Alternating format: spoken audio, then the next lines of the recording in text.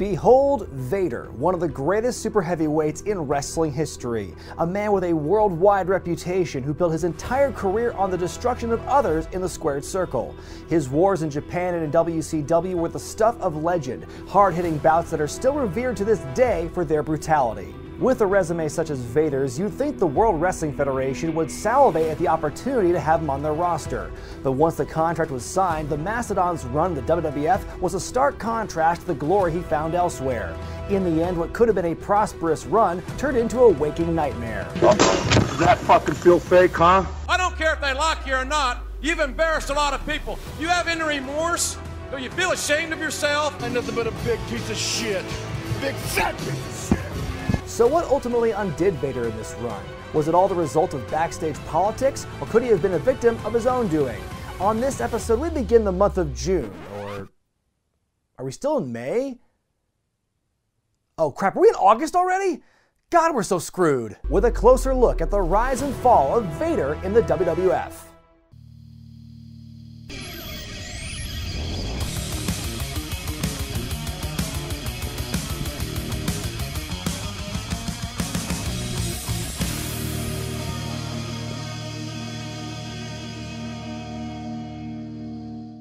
Before we go to the dark times, it's important to look back at Vader's origins. Debuting in 1985 for the American Wrestling Association, Leon White made his first national appearances as Baby Bull. Despite making his way through the ranks and challenging Stan Hansen for the AWA World title, White wasn't long for the company as it was beginning its decline. Though maybe he could have stuck around a bit longer if they gave him a better name than Baby Bull? Around this time, the Baby also worked in Europe for Otto Vaughn's Catch Wrestling Association for a number of years, before finally getting his biggest break in Japan. Now known as Big Van Vader, no doubt given that name for his intimidation and his size, the big man made his debut in stunning fashion for New Japan in 1987, fighting and beating a worn-down Antonio Inoki. The Japanese audience was so upset by this that an actual riot broke out, leading to New Japan being banned from Sumo Hall for 2 years. Vader would dominate in Japan and win plenty of championship gold in the process. Oh yes, and almost lose an eye that one time, before it was time for him to go back to America. After a brief and uneventful run in 1990, Vader came to WCW for the long haul in '92. A lengthy feud with Sting ended with Vader winning his first of 3 WCW championships at that year's Great American Bash. The reign would be short-lived though, as a knee injury forced him to drop the title 3 weeks later to Ron Simmons. Tough break, but at least he helped make history on that night.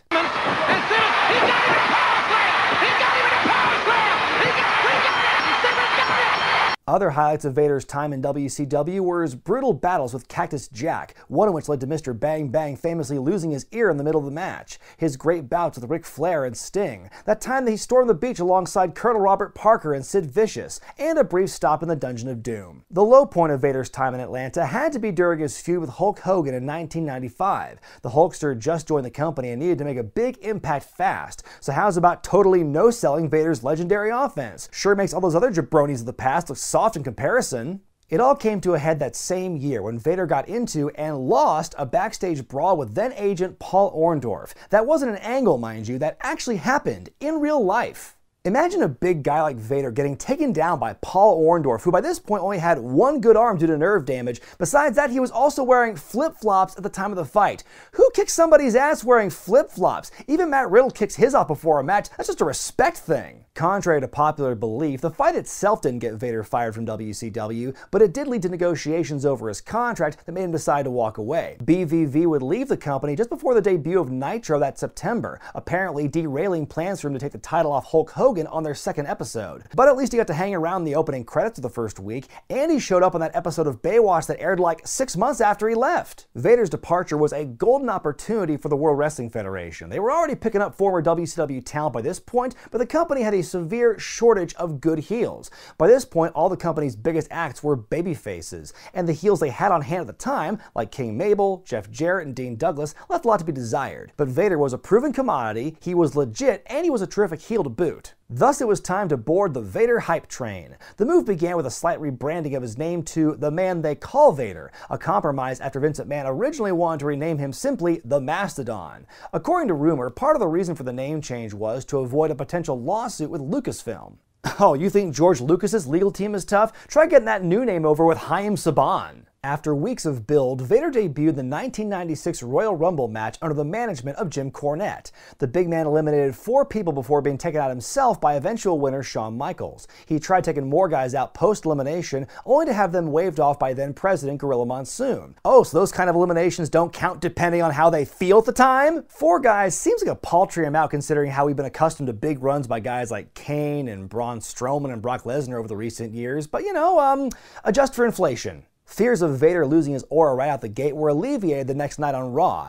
After a post-match beatdown on Savio Vega, Monsoon got involved once again, only this time it got physical. Vader responded by beating the stuffing out of Monsoon, one of only 2 times Gino was ever attacked on television after his in-ring retirement. Following the assault, interim president Roddy Piper had Vader suspended. The punishment was their way of writing Vader off television so he can get some much-needed shoulder surgery, which he had put off in order to work the Rumble. The deal was finally inked while Vader was on the shelf, one that was actually pretty good for him as he was still allowed to work some Japan dates while under contract. Upon his return, Vader was headed toward a feud with fellow big man Yokozuna, who had just turned babyface against Camp Cornette. But by this point, Yoko's weight had gotten so out of hand, the company opted not to do the obvious one-on-one encounter at WrestleMania 12. Instead, they pulled a Heroes of Wrestling and turned it into a tag team match, as Vader, Owen Hart, and the British Bulldog took on Yokozuna, Ahmed Johnson, and Jake Roberts. Ooh, that Heroes of Wrestling analogy I made was a lot more on the nose than I thought it was going into it, but at least this time Jake wasn't in his socks pretending his snake was his penis. Not only did Vader win the match for his team at Mania, he and James E conspired to crush Yoko's leg in an angle designed to write the former champion out to allow him to attend a weight loss program at Duke University. And in case the point about his weight wasn't driven home enough, the sumo wrestler was carried out on a forklift instead of a stretcher. This next joke is an oldie, but still pretty relevant. The World Wrestling Federation. Subtlety? That. After Vader beat up Razor Ramon on his way out of the company, Yokozuna returned and their feud resumed. Their first and only one-on-one match on pay-per-view took place at Beware of Dog in May of 1996. Yes, the one that was dark for most of the time. Though Yoko beat Vader in their Sunday encounter, the tables turned when they filmed the do-over 2 nights later. Needless to say, it was not exactly what fans had hoped for. By this point, both men were past their physical primes and had slowed down after putting on weight. Even Vader would eventually go to the same weight loss program that Yokozuna had been during his time in the company. After being squashed in several matches against the Ultimate Warrior in what thankfully were just house shows, and being disqualified in the first round of the King of the Ring tournament against Jacob the Snake-Up, Vader was elevated into a main event program with WWF champion Shawn Michaels. Whoa, Brian, hold on a minute. Oh, hey everybody, it's Anthony Green from Evolve, and also from the WCW... we don't talk about that one, Brian. Anyway... My ears perked up a little bit when I heard you were talking about my man Shawn Michaels. Yes, actually, I was just getting to the part where he was having his feud in 1996 with Vader. Brian, please. Don't drag Shawn's name through the mud here. He's my favorite wrestler of all time, and I really can't fathom the idea of you tearing him apart. I love him so much. Look, Anthony, I'm not going to make any promises, okay? Just let me walk through what happened. In the main event of In Your House 9 International Incident, Vader and the rest of Camp Cornette faced off against Michaels, Ahmed Johnson, and Psycho Sid in another 6-man tag. Sid was a late replacement for the Warrior, who by this point had walked out of the company after a pay dispute. What, you're telling me he wasn't getting paid enough for those 30-second house show squashes? Vader scored a pinfall over the champion in that main event, setting up their big encounter at SummerSlam 1996. Apparently the plan was to have a multi-month program between these two, beginning with Michaels retaining at SummerSlam, Vader winning the championship at Survivor Series, and then Shawn winning it back at the Rumble in San Antonio the next year. But plans, as they say, changed. As the build progressed, Michaels began to show his true colors. It's no secret that Shawn was a handful behind the scenes during this time. Not only was he in the thick of his problems with the drug and alcohol addiction, he was also given lots of leeway by Vince McMahon, basically allowing him to have his way in almost every instance. It's also no secret that Vader's in-ring style could be most generously described as snug, and the boy toy was not going to have any of that strong style nonsense in his matches. According to Jim Cornette, who was still managing Vader at the time, Shawn would verbally abuse Vader during matches on occasion, threatening to have him fired if he didn't let up. Then came the pay-per-view match itself. The match went as follows. Vader wins by countout, Cornette gets the match restarted. Vader wins by DQ, the match is restarted again, finally ending with Shawn getting the pinfall. Watching it back for this review, I thought it told a great story. Sure, Vader gave a lot to Shawn in terms of offense, but it's not the first time Vader sold a lot for a smaller guy. By winning twice before the final verdict, Vader was protected as much as you could while still losing the match. We even saw a ref bump near the end.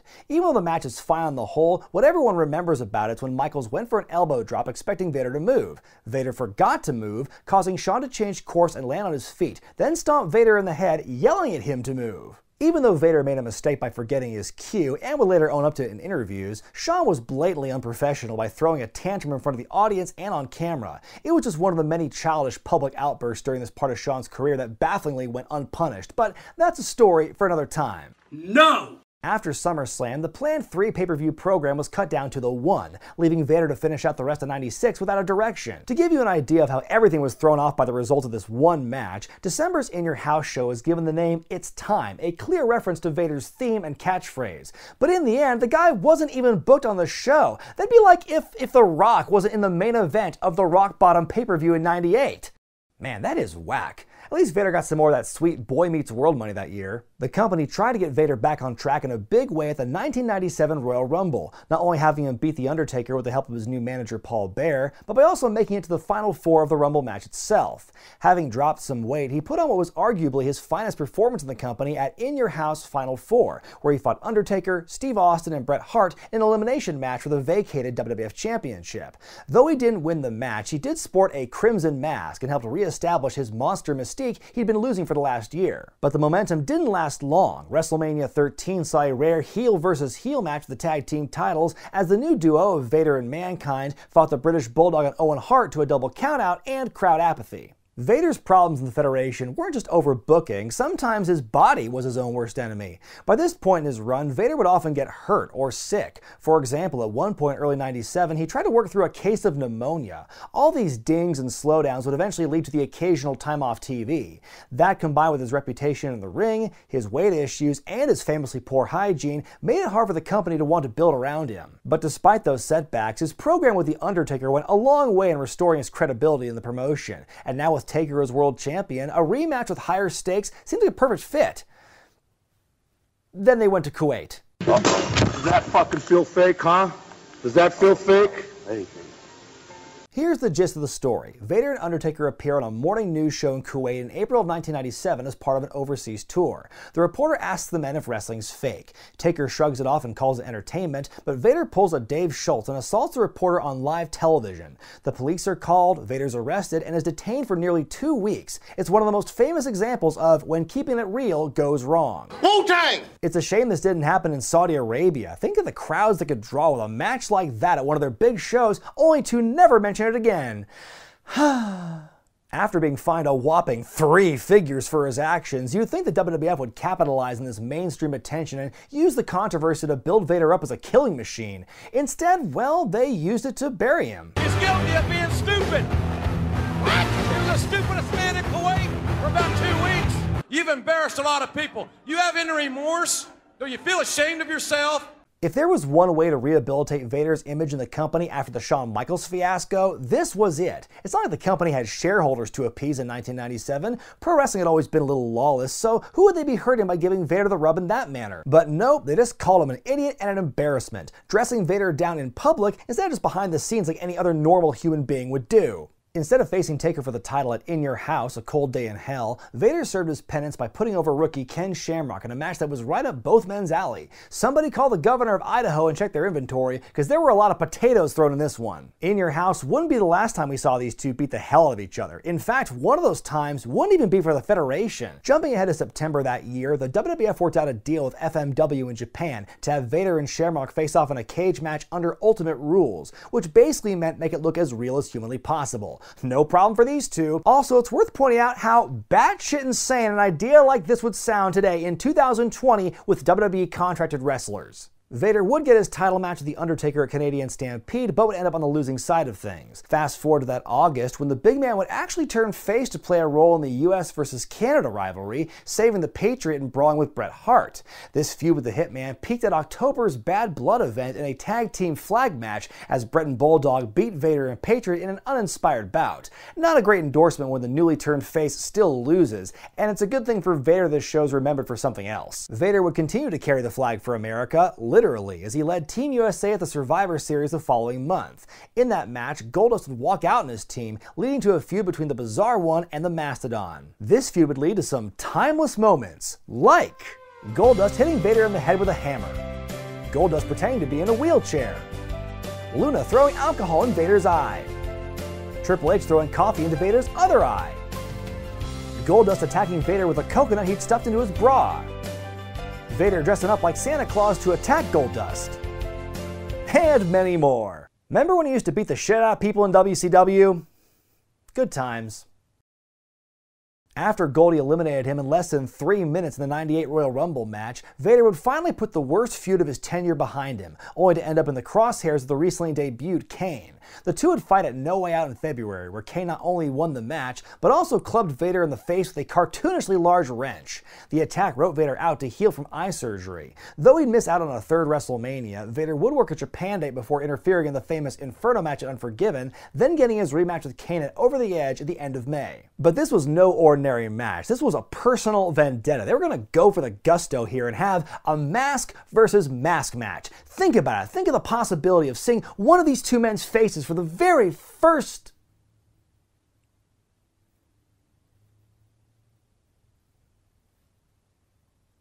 The fuck? Look, we all know wrestling can be a bit predictable at times, but who honestly thought they were going to unmask their brand new monster heel as if that was even a remote possibility? Not only that, but in kayfabe, putting your mask on the line is the riskiest thing a masked wrestler can do with their career. It would expose their secret identity to the public, but look at Vader! His mask is about as good at hiding his identity as this one is in preventing the spread of germs. Fans had seen him without his mask tons by this point. What exactly was he at risk of losing? Anyway, Vader lost the match to the shock of absolutely no one. Paul Bearer created an iconic moment by doing the Vader dance while wearing the mask. Then the Mastodon uttered his now infamous self-deprecating post-match promo. I made the biggest mistake of my life.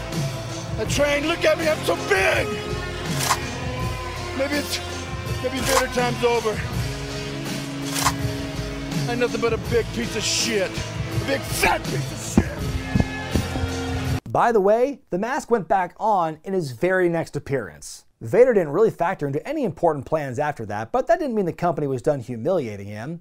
After a brief feud with Mark Henry that saw him lose at Fully Loaded in '98, we jump ahead to an episode of Raw from that August where he was set to face the Godfather. Like an X-rated Monty Hall or Wayne Brady, Godfather offered up his ladies to the big man who took the deal, only to get zonked by Bart Gunn for absolutely no reason. After more losses to guys like Ken Shamrock, Mark Marrow, Brad Shaw, and others, Vader and the WWF mercifully agreed to release him from his contract, his final on-air match taking place on Sunday Night Heat in October of '98 when he lost to Edge. For all intents and purposes, Vader's WWF journey ends there. His release allowed him to work anywhere in the world but WCW, so he found himself back in Japan on and off for the next several years, even having a brief stint in the early days of TNA. But to the surprise of many, it wouldn't be the last time we saw the Mastodon on WWF TV. Fast forward to 2005 when Jonathan Coachman was in a feud with Stone Cold Steve Austin. That's a fun sentence to say. The two were set to have a match at Taboo Tuesday, but when the Rattlesnake wisely decided to fuck off and not participate, Batista was his replacement.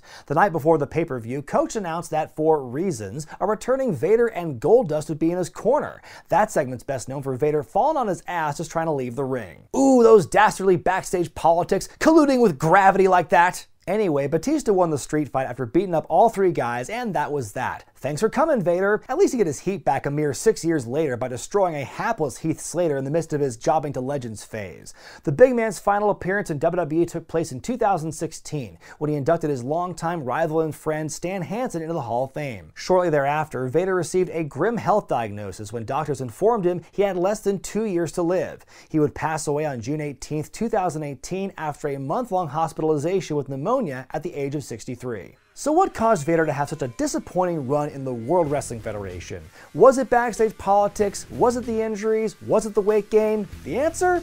Yes. The man called Vader had an uphill battle from the beginning due to Vince McMahon's historical bias against guys who had main event success in WCW. Arguably the most pivotal point in his run was at SummerSlam '96. Had the program with Shawn Michaels gone as planned and HBK didn't pull his diva card, Vader's career and the overall picture of the company could have looked a lot different going into WrestleMania 13 and beyond. And let's not forget, the Federation absolutely squandered an opportunity to push Vader as a monster after the Kuwait scandal. It was probably their last chance to save him, and in my opinion, opinion, they took the petty route. But Vader was by no means an innocent party during this time. His stiff style was a turnoff to many he was working with, and his weight gain and multiple injuries hampered his in-ring performance on top of that.